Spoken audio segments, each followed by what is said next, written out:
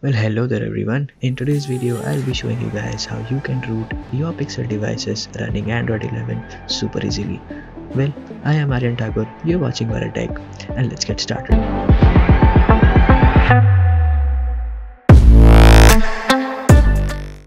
Now before we start with the actual method, there are a few things that you need to do. So number one thing is you need to unlock your bootloader. If you don't know, there will be a link in the description below where you can find a proper written guide.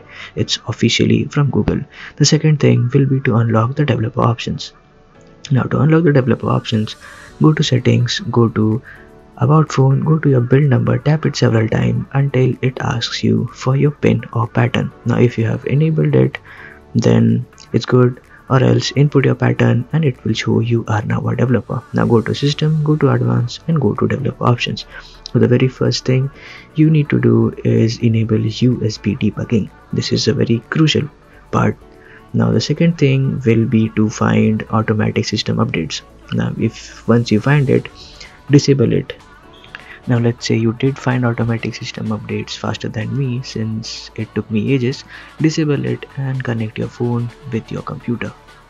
Very first thing is we need to download the Stock Rom, and this will be available over this site, so it will be linked in the description down below.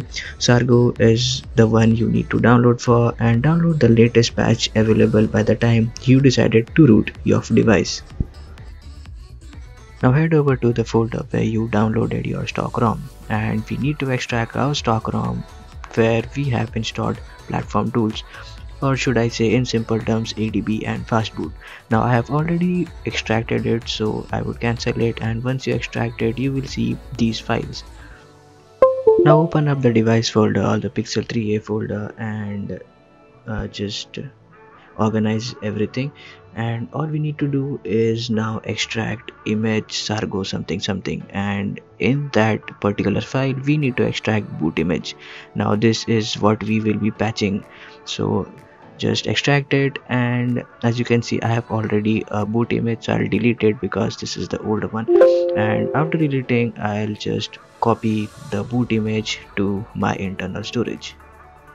Now once the boot image is copied, head over to your phone.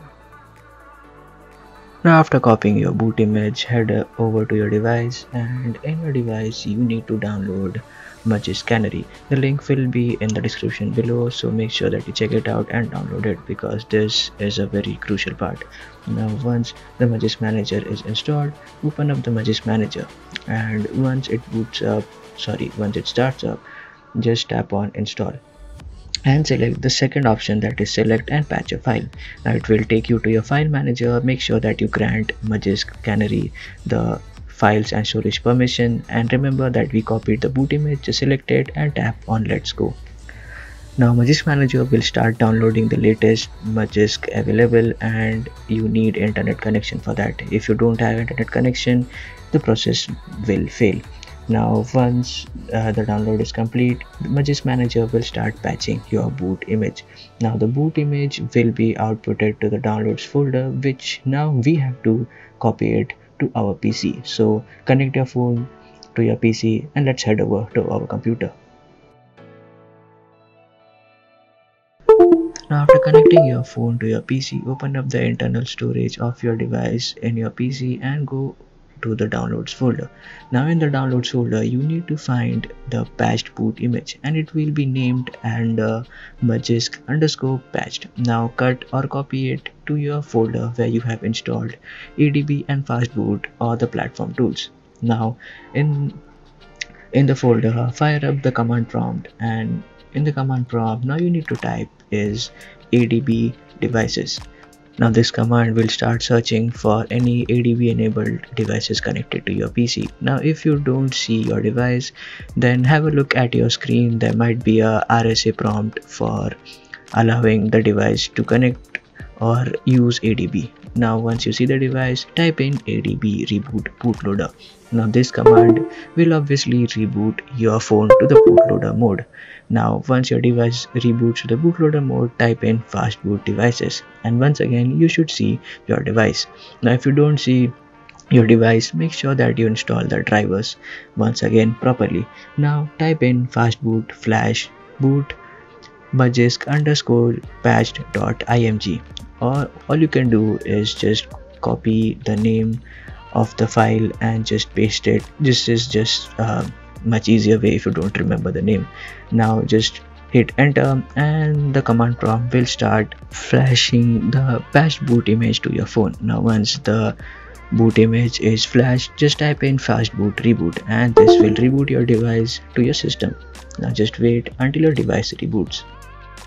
Now wait for your device to reboot, and once the device reboot, unlock your device of course, and wait a second.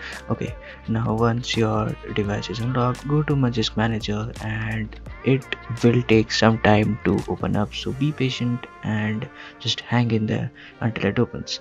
And once the Magisk Manager opens up, you should see something like this, and if you can see safety net check, then we have successfully rooted. But still, to be sure, just head over to Play Store and download and install your favorite root checker app. Now I'm using root checker, you can also, but it depends. Now open the app and wait for it. Just press on agree, press on get started, and all we need to do is now tap on verify root. Now once you tap on it, you should see this, and once it's done, boom, you have successfully rooted your Pixel device running Android 11. Now if for some foolish reason this method doesn't work for you, chutto matte, don't do anything else, just head over to my website, link in the description down below. My website is ad free and you can find all the files required to download in one place. Well, that's it for this video guys, hope you liked it. Please like this video, subscribe and share it with all your Pixel friends. Till then, bye bye.